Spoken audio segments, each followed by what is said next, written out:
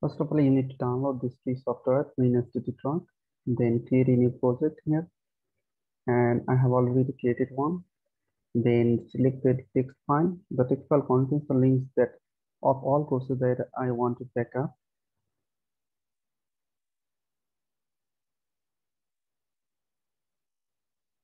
After that, you need to configure some options.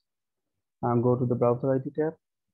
You need to copy the browser ID from here and it paste it here by browser identity, and you need to copy your cookie that contains the MoodleSession.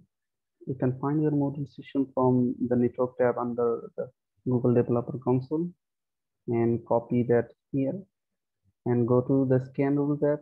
In the scan rule tab, I have created some filter here.